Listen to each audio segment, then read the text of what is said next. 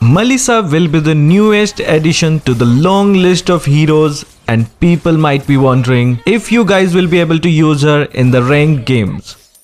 But the simple answer is yes. You can easily use her in ranked games, and to be honest, she is very broken. She is a must-pick hero that fits into any team composition. Hi guys, Kazuki here and welcome to our Play Like Pro Melissa Guide PLPG. In this video, we will be covering Melissa's most overwhelming aspects. And we will tell you how to effectively use Melissa's passive, when and how to use her skill combos, how to rotate, her builds and emblem, and most importantly, her counters. Let's start with her passive. Melissa's passive is very simple to understand.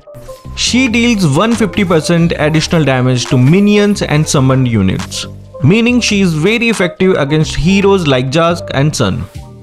Moving to her first skill. It is a dash that increases her attack speed for 3 seconds.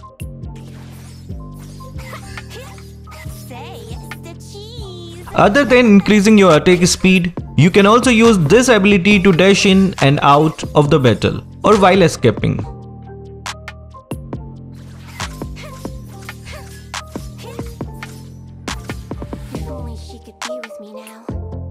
Let's get to her second skill.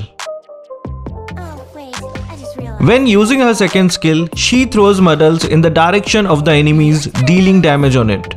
Using the first skill while her second skill is active will also reposition the second skill towards the first skill direction. Muddles will link itself to nearby enemies for 6 seconds. While Muddles is being linked, attacking Muddles will also transfer the damage to the linked enemies. For that 6 seconds duration, the attack minion button will be changed to attack Muddles button.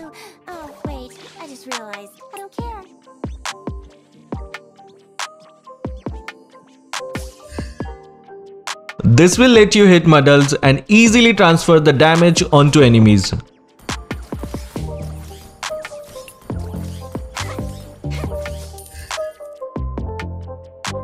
Good girls avoid trouble.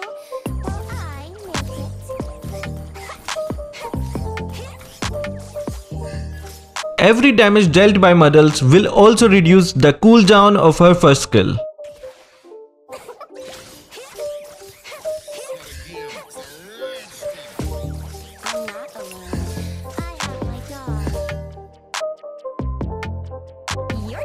The best thing about this skill is you can hit the enemy and Muddles will also do the same.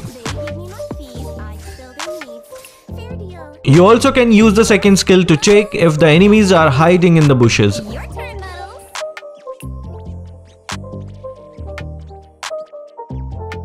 Let's talk about her ultimate now.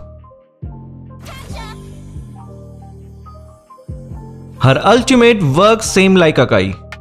Using this ability will form a barrier around her and push back the enemies. This barrier will be active for 4 seconds. And it will deal continuous damage to enemies trying to approach her.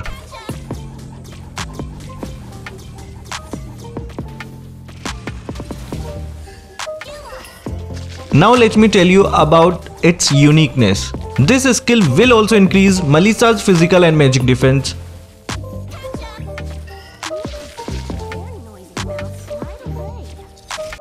Note: using the first skill will also move your barrier and your second skill at the same time. Also, staying inside the ultimate will make the barrier remain for 4 seconds. Moving out will remove the barrier after a short while.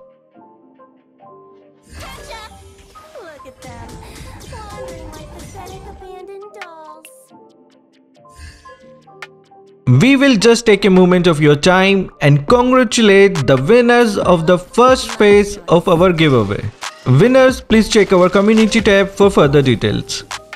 Let's take a look at her skill combos.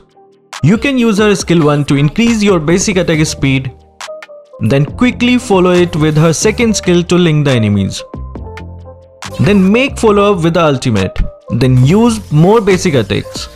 The quick shower of hits from Muddles will reduce the cooldown of the first skill and you will be able to use the first skill again. The ultimate will protect you against approaching enemies and make them get pushed back instead.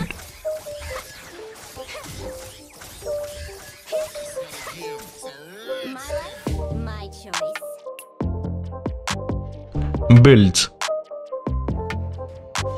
For the first item, build Sweet Boots. Bonus attack speed will help you land more hits early on. For the next item, you can either get Berserker Fury or Scarlet Phantom. I personally would go for Berserker Fury as Melissa can get bonus speed from skill 1, so getting more damage is best. For the third item, go for Scarlet Phantom. The bonus speed now will be a lot useful because of enhanced crits. For fourth item, it's a hassle. If the enemy has Aldous, Ling or some assassin that has started harassing you, make Wind of Nature early. If not, make Horseclaw. The lifesteal will greatly enhance your sustain. For the fifth item, build the one you didn't do in the previous slot. 2 lifesteal items will ensure Melissa can never be outmatched in longer fight. She has a great heal potential. For the last item, go for Windtalker to get extra movement speed and max your attack speed to go pew pew pew on the enemies. However, if you feel like your hits are a bit weak, build Malefic Roar to shred their defenses. Emblem set. For Melissa, the Marksman emblem is best suited. The Marksman emblem put points into crit chance and attack speed. For talents, you can use the Weapon Master to have bonus stats from your gears. Or use Electro Flash. Electro Flash helps Melissa reposition faster and gain little health back while landing. Weakness Finder is a great choice too, but in my opinion, Electro Flash is better suited for her. Spell. For spell, Inspire is hands down the best option for her. Her skill 2 for multi-targeting, skill 1 for attack speed, and Inspire for even more speed to instantly shred down enemies. The lifesteal from Inspire comes in handy as well. Also helps delaying lifesteal items for crit items. Other options are Flicker. An extra dash always helps. To chase down or run away from enemies, dash always helps. Alternatively, you can use Aegis. You are a marksman, so you will get targeted often. Having a bit more sustain can be a game changer. Melissa is a marksman, so Gold Lane is the best option. The more she farms, the faster she can get her items to mail down enemies. For rotation, I would stick to the Gold Lane for the first 5 minutes. Melissa isn't that amazing in the early game before she can at least get some items up. So farming early on is a great strategy. Plus you are a marksman in the Gold Lane, so the gangs will come to you instead of you having to move out. So early on, hold on to your fort and fight any team fight that happens nearby. Do not move too far out. Advantages or tricks. Melissa is a hero with very interesting mechanics. There are tons of tricks you can try while playing this hero, but there are certain things you need to keep in mind while playing her. She has a very small range in comparison to most marksmen, almost similar to Moscow but a little higher. But there is a cool trick. With her skill 2, Muddles, you can actually increase her range of impact. If the target is hit by Muddles, you can attack the target ahead of it to hit the one behind it. Confusing, isn't it? Let me show you. We hit a target that was standing ahead with a skill 2. Now we use a skill 1 to move Muddles to little ahead. Now when we hit our first target, we can also damage the second target, who is a lot behind and out of range. This effectively increases Melissa range by a lot. One need to make sure they are not within Muddles' attack zone, else they all can be hit by Melissa. Your turn. Melissa's true strength is when she's fighting multiple foes, while her 1 versus 1 capabilities is really effective as well, but her ability to massacre enemies in a team fight is godlike. If you are in range of models, you are in range of death itself. So having allies like Ruby and Tigreal who can stop enemies at one place are Melissa's best partners.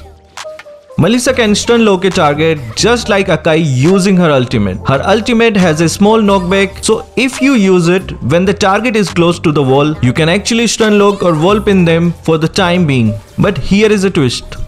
Unlike Akai, she can attack as well. She has massive lifesteal capabilities. Her main strength is her ability to lifesteal, especially during team fights. With models, she can target multiple enemies and actually have 100% lifesteal from all of them. So in a team fight, she can just out heal all your damage if you don't kill her immediately.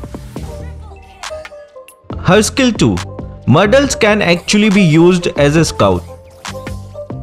She can throw her into bushes and unknown lands to reveal what's hidden beneath them. This is a very powerful skill that can help prevent ganks and reveal enemy position to make better decisions. The best thing is, it has a very less cooldown, which brings us to our last trick. You can actually use your skill 2 as a skill shot to damage enemies. Models only stay on fill if Melissa is near it. Once she moves far, models disappear. And what's amazing is, only has a 2-second cooldown. So you can throw damage, move away and throw again. Use this when you are pincered in your tower. You may not be able to basic attack, but can poke enemies with a skill 2 instead. Annoyances. Counters. So we heard all about how good Melissa is, but how to counter her? So Melissa is very vulnerable to burst damage. She can outfight you in a duel. But what if you don't even give her a chance for it? That's right. Use mages and heroes that can burst her from afar. This ensures the threat is permanently subdued before it even rises. Her strength is attack enemies in numbers. So it's best not to get too close to your allies when fighting her. Maintain gaps so she cannot link multiple people with one skill to cast. This greatly reduces her overall output. So that was it for our Play Like Pro Melissa guide. If you managed to stay till here, do comment down anything unique about her. Thank you for watching. Keep supporting Kazuki Official.